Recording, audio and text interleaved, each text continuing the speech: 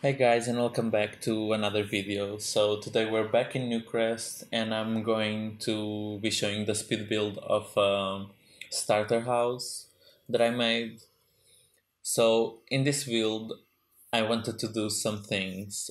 I was trying to make it a starter house at first, and even though it's like 23,000, I think I will still consider it a starter house, even though usually the budget for a starter house is 20,000, I think.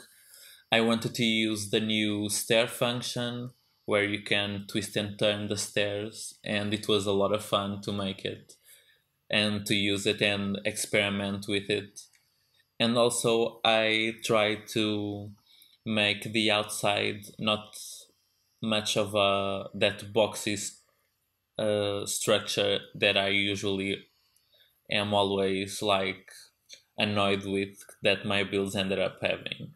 And when I was building it, I think maybe it's because in build mode things are the perspective is a lot different, but when I was building it seemed, at least for me, that things were a lot more dynamic on the outside.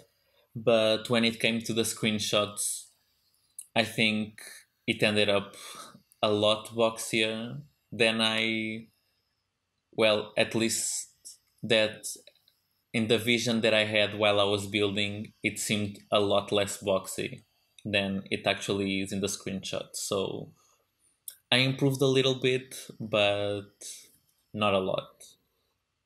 Also, I want to do more videos other than things in The Sims, the builds, and I'm still thinking if I want to do a let's play or not, because I'm not very good at it. So we'll see if a let's play is going to be an option in the future. But I want to continue making videos with plants and my snails and my invertebrates.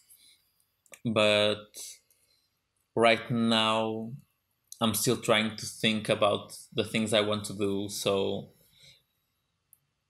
it's gonna take a while before I make some videos about the pets, I think.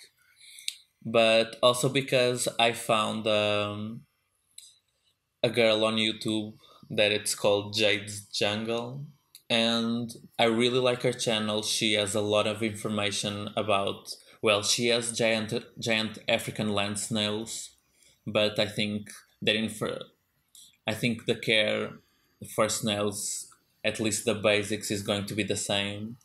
So I've learned a lot right until I found her channel. It was mostly things that I sort of presumed or learned some things here or there, but snail content, it's not something that it's very popular, and at least before I didn't found a lot of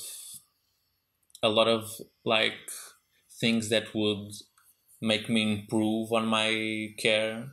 And since I've seen her channel, I see a lot of things that I've done wrong with my snails. And so what I want to do, maybe the video that I will do, is cage improvements and things like that, because I think she is a really great channel and made me improve a lot on my care. So I'm really happy with it. So that's why I also don't want to make videos with my pets, because if there's something wrong, I don't want to be showing it wrong, if it makes sense.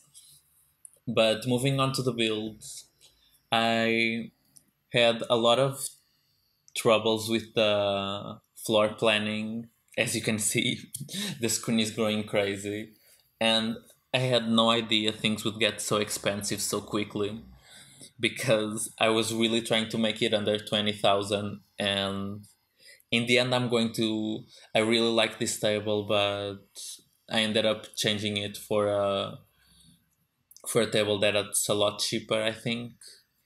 And also, I ended up making the kitchen a lot smaller and moving the stairs. Yeah, that's the last place the stairs is going to be.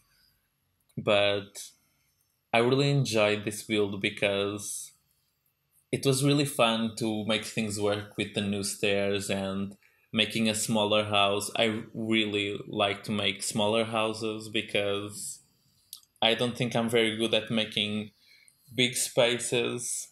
And for example, the museum, even though I really liked it, it showed that not everything that I do with the big spaces is that great.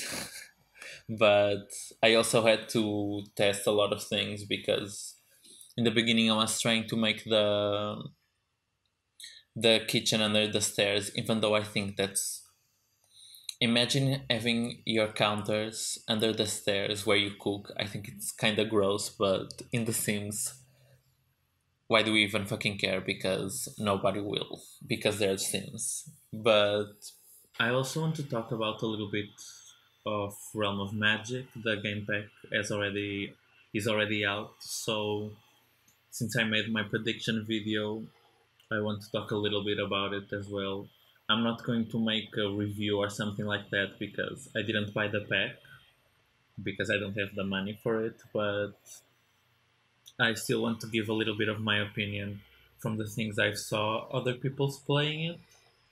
And I think people are saying the gameplay is pretty shallow, and I can't talk about that because I haven't played the game. So, but there's one thing that I'm very disappointed with is the broomsticks, and like they they obviously, I don't know what I was thinking, what will be their use, because they didn't talk a lot about it in the when they were promoting the pack, so they knew that it was weak.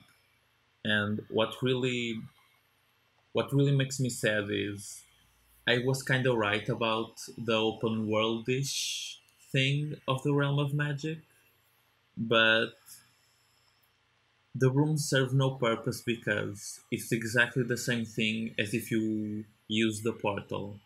They just fly up, they disappear, and fly and appear on top of the other island and fly down. And I think that's such a cop out, and it's so silly because I it's probably complicated to make the pathing of a sim flying on a broom from island to island, yes.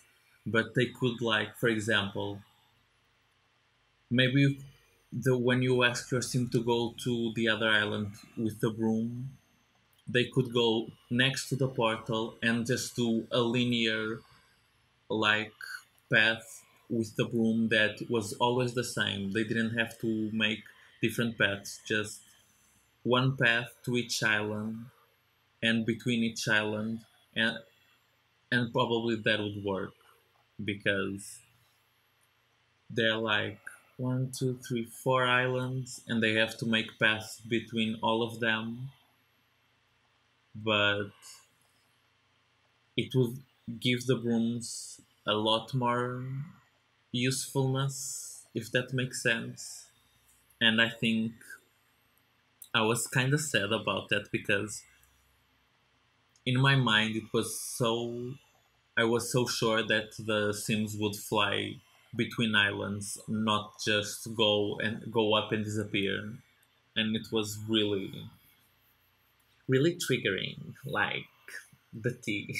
Sorry, but it was kind of sad to see that the brooms had no purpose. Other than that, I can't comment on anything because it's a lot of more gameplay, and honestly, people were saying that it's shallow.